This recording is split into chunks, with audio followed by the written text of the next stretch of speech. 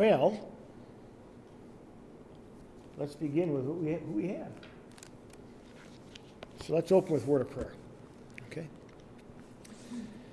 Father, thank you again for allowing us to be here together this evening to pray. Thank you, Father, for always being attentive to our prayers and desiring to hear from us. And so, Father, as we go into this time, help us to calm our hearts and minds as we come before your throne. Help us, O God, to come before your throne with thanksgiving and with certainty and with confidence, because we know that you are a sovereign God who controls all things. So, Father, bless this evening, and for any that might be traveling on their way here, bring them in safely. And then use this prayer time, Father, for your honor and your glory. In Jesus' name. Amen. Please stand as we sing.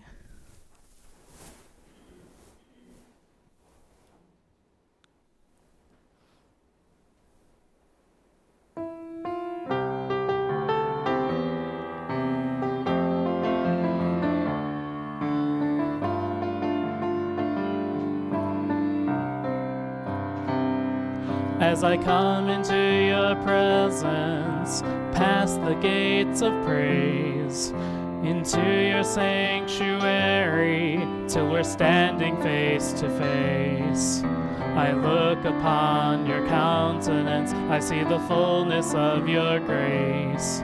I can only bow down and say, you are awesome in this place, mighty God. You are awesome in this place, Abba, Father. You are worthy of all praise. To you our lives we raise. You are awesome in this place, mighty God. As I come into your presence, past the gates of praise, into your sanctuary, till we're standing face to face. I look upon your countenance, I see the fullness of your grace. I can only bow down and say, you are awesome in this place, mighty God.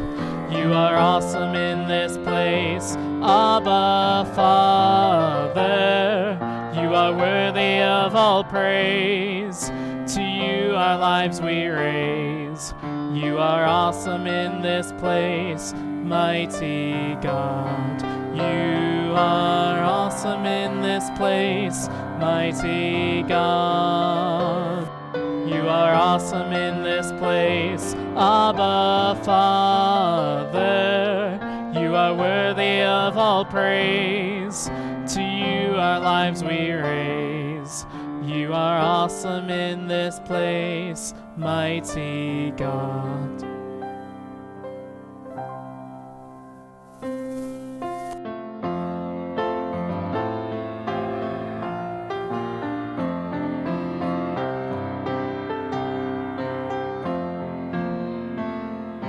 Are you weary? Are you heavy-hearted? Tell it to Jesus. Tell it to Jesus. Are you grieving over joys departed? Tell it to Jesus alone. Tell it to Jesus. Tell it to Jesus. He is a friend that's well known. You've no other such a friend or brother. Tell it to Jesus alone. Do the tears flow down your cheeks unbidden? Tell it to Jesus. Tell it to Jesus.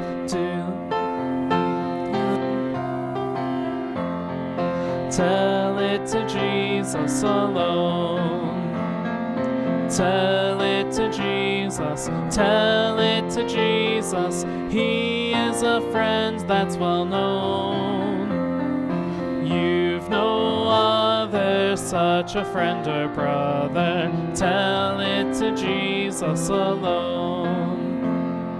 Do you fear the gathering clouds of sorrow? Tell it to Jesus, tell it to Jesus. Are you anxious what shall be tomorrow?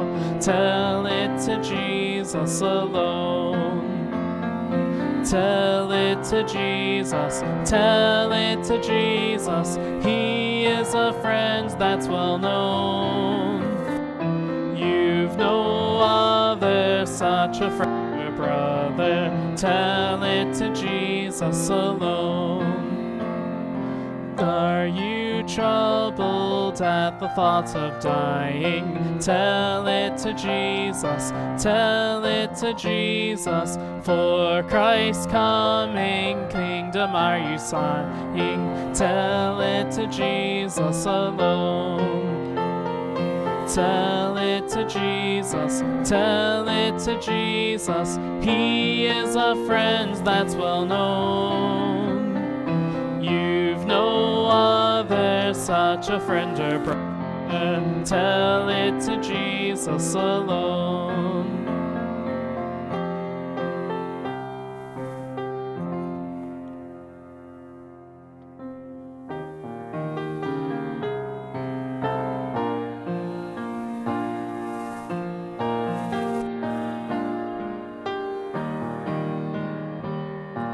Speak to my heart, Lord Jesus.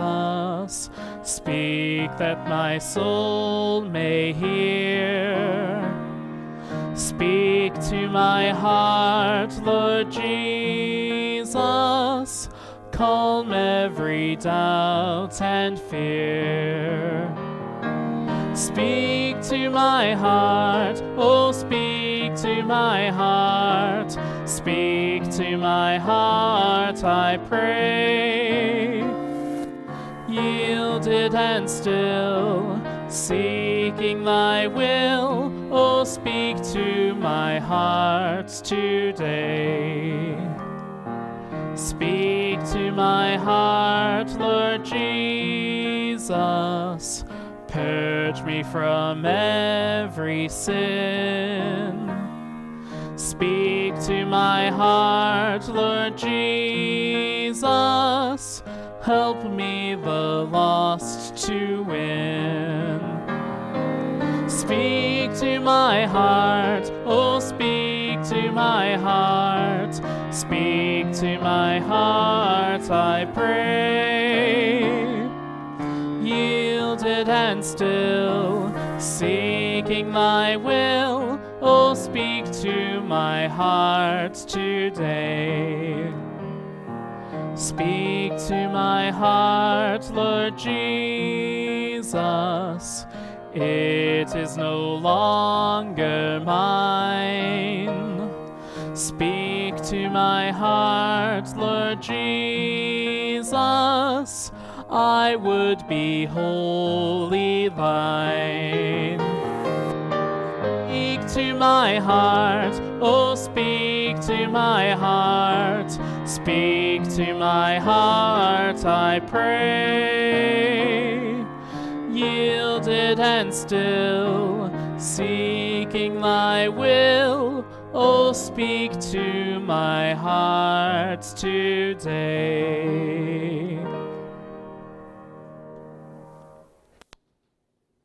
Standing, let's read from Philippians chapter 4. If you have your Bible there, please.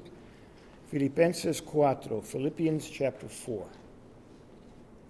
And I'm going to read verses 2 through 7. Capítulo 4, 2 al 7.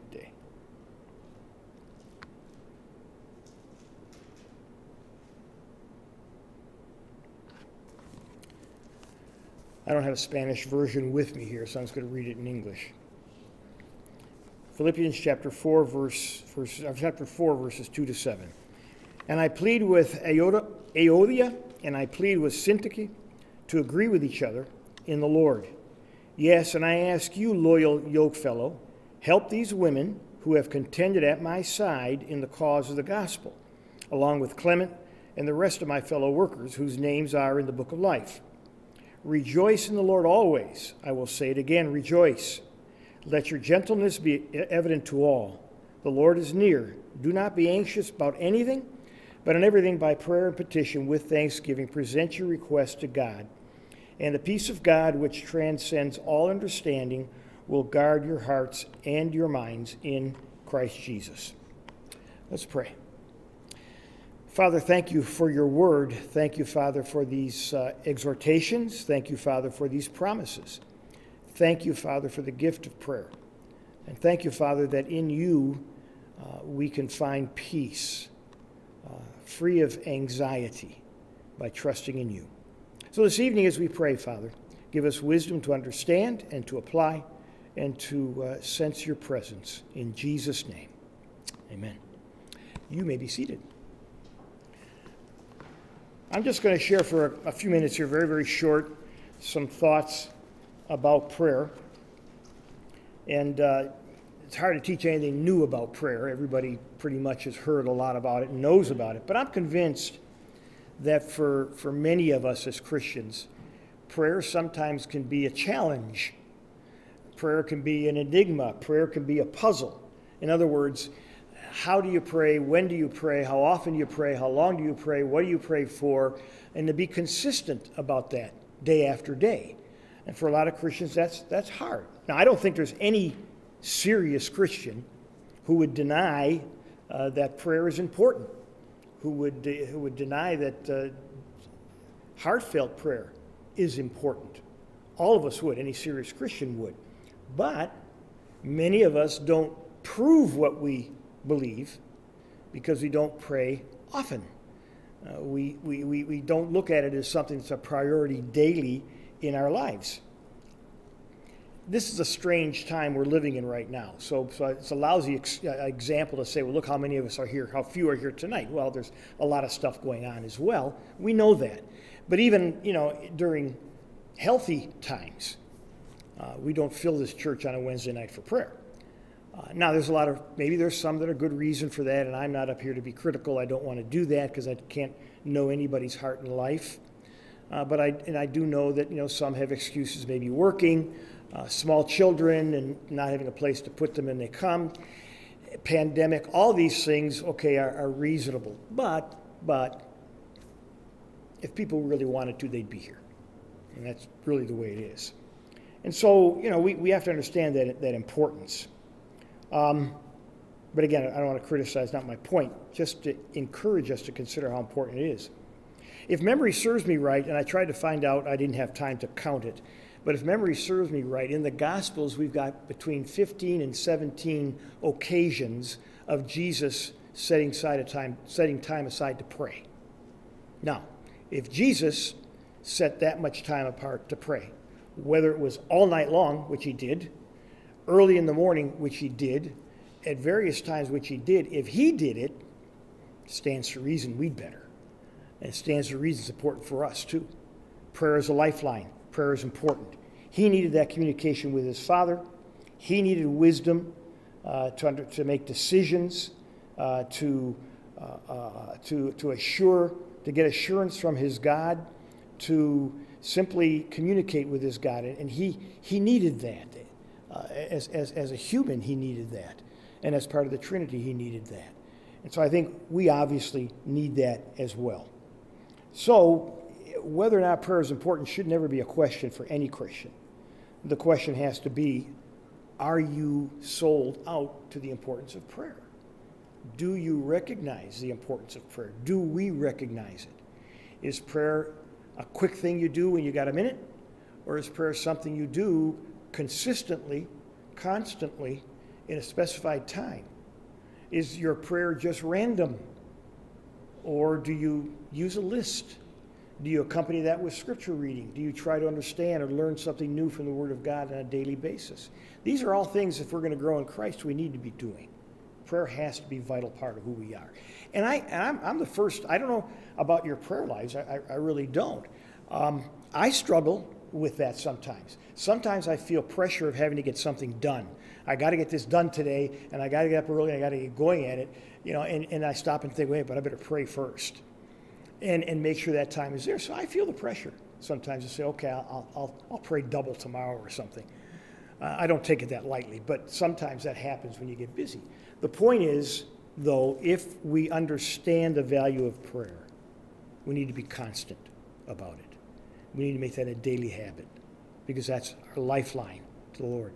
Now, in this passage, real briefly, normally when we look at Philippians chapter 4, we focus on verse 6 and 7, and so we should.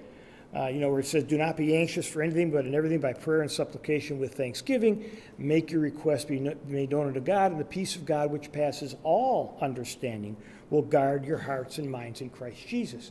That was one of the first verses I memorized when I became a Christian, because I tend to be shaky sometimes and anxious. And so I better make this part of my memory, and I did. And it has been a blessing. But there's a little more when you go back to verse 2, because there's some ingredients and some things we need to do before we go into that time of prayer, and some things we have to have as part of that prayer. Notice in verse 2, where he says he pleads with these two ladies to agree with each other. That's an idea of being unified. And Paul is saying you got to be unified. Not uniform, but you got to be unified in the church. Work things out together. Be unified. And then he says, yes, and I ask you, loyal yokefellow, help these women who have contended at my side in the cause of the gospel. Be supportive. We're to be unified, be supportive. There are people in the church that need our encouragement, that need our support. Maybe not because there's conflict that they're having between each other, but maybe there's issues going on in their personal lives that they're struggling with. And because they're struggling with that, they need support, our prayer support, a pat on the back, a hug, even during pandemic, so that people understand we're supportive, we care. Be unified, be supportive, Paul says. And he goes on in verse 5, verse 4. He says, rejoice in the Lord always. I'll say it again, rejoice, be joyful, be unified, be supportive, be joyful. And in verse 5, he does say, let your gentleness be evident to all. Be gentle. There's just some quick exhortations right here in just a few verses. Be unified, be supportive, be joyful, be gentle. And then he says what? The Lord is near. Be expectant. Be expectant. That's part of the joy part. The Lord's coming soon. So we need to have that expectation. So Paul encourages us in this, in verses 2 to 5, to be unified, be supportive, be joyful, be gentle, be expectant. Well, how do we do all that? How do we do it? That's where verse 6 and 7 come in. Don't be anxious. That's the only don't here, the only negative part. Be all these other things, but don't be anxious. But in everything, by prayer and petition with thanksgiving, present your request to God. With prayer, petition, thanksgiving as a common, consistent part of our lives. So if we do that, if we strive to be unified, we strive to be supportive, we strive to be joyful, we strive to be gentle, we strive to be expectant, we don't get anxious because we take all our needs to the Lord in prayer. And as long as we're trusting Him, the joy comes, the peace can come. And it's not, I realize that we live in times, there's an awful lot of uncertainty, awful lot of anger out there, an awful lot of vitriol out there, all kinds of that stuff. And that stuff can really be aggravating. I was sharing, I think, last Sunday or another time about how I need to wean myself off of news, not watch the news anymore. It could be very depressing. But we still have a sovereign God. And when He says, don't be anxious, that doesn't change. Doesn't matter what's going on around us. Don't be anxious. But come to Him with prayer, petition, thanksgiving. And the result? Peace of God. If we are willing to lay down our lives to Him, if we are willing to work at being unified, supportive, expectant, joyful, gentle, if we go to Him with prayer, expecting answers, with thanksgiving, we can have a profound joy that the world just doesn't have, that others don't have. Those without Christ don't have. And we have that option ourselves. I want to read something from you that I read in the Believer's Bible. I thought it was kind of interesting the way they put it. He says, is it really possible for a Christian to be anxious for nothing? It is possible, as long as we have the resource of believing prayer. The rest of the verse goes on to explain how our lives can be free from sinful fretting, anxiety. Everything should be taken to the Lord in prayer. Everything means everything. There is nothing too great or small for his loving care. Prayer is two things. It's an act, according to the commentary, and an atmosphere. We come to the Lord at specific times and we bring specific requests for him. That's our action. We go and present these things. But it's also possible to live in an atmosphere of prayer. What he means by that, it is possible that the mood of our life should be a prayerful mood. Perhaps the word prayer in these verses signifies the overall attitude of our life, that we go daily communicating with God. And that prayer doesn't have to be just that moment when you kneel in front of your Bible and you pray in the morning. It's a consistent communication with God all day, all throughout our workday, throughout our lives. And supplication signifies the specific requests which we bring to the Lord. But then we should notice that our requests should be made known to God with thanksgiving, always with thanksgiving. God may not answer the request, and I've had many requests that has taken forever to be answered or not to be answered the way I want them. But he will answer in his time when he wants. This week we've seen a great answer to prayer with Sammy. He's back home. And I know that Nilsa was very concerned about him, and it was kind of a delicate thing. He's home. Praise God for that answer to prayer. And we know, on the other hand, there are those we've been praying for that have been ill and continue to be ill and not getting any better. You know, I just left Sonia's house, and things aren't getting better. You know, and yet there's a lot of prayer going into that as well. But that's not because God isn't listening. It's because God has a different plan, and his plan is right. And we submit to that. But he does say, finishes it up, he says, someone has summarized this verse, Philippians 4, 6, and 7, as saying that we should be anxious in nothing, prayerful in everything, thankful for anything.